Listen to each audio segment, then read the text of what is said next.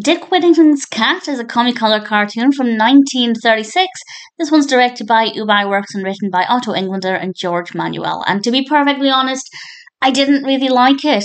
It is, in a way, the traditional story of Dick Whittington and his cat, where the cat is up against some rats, and it's a good chance for Dick Whittington and his cat to make some money and make their fortune. And honestly, the story itself is okay. It maybe didn't go in the direction that I was looking for with the cat, but at the same time, I didn't really care for it. I just thought it wasn't a very interesting story. And I'm trying to think of other versions of Dick Whittington that I've seen before, and none come to mind actually. I have seen some, not many, but I've seen a couple. And I can't remember if the story is exactly the same. So if anybody knows of any key differences here, please feel free to let me know.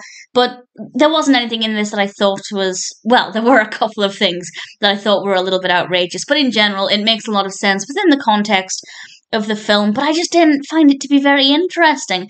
And I wondered if I'd find it upsetting, because I don't like emotional animal films or cartoons, but it's not even so much that. That's not why I didn't care for it.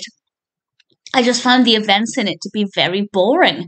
And the animation quality is absolutely fine. I like the design of the cat. I like the design of the rats. Some of the rats are wearing clothing, which I thought was pretty good fun. So there are bits of it that visually are not too bad. I like the design of Dick Whittington as well. And there's a really nice attention to detail. So that worked very well. I think for me, it was simply the narrative. I didn't care for it in this particular story.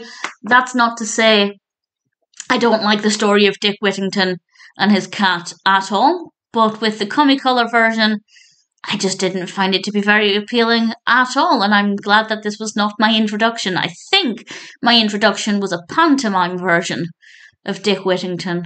I'm sure I went to see Dick Whittington with the Brownies when I was maybe 8 or 9. Don't have a very strong memory of it, and as I said, I haven't seen that many adaptations of it. It doesn't seem to be one of the more popular ones that cartoons have some fun with, and that's kind of why I was looking forward to the ComiColor one. But unfortunately, while it's pretty decent visually, I didn't really care for the way the story was told in this one, and while I'd recommend it if you're trying to watch every ComiColor cartoon, I probably wouldn't recommend it in general, because personally, I just didn't find it very good at all.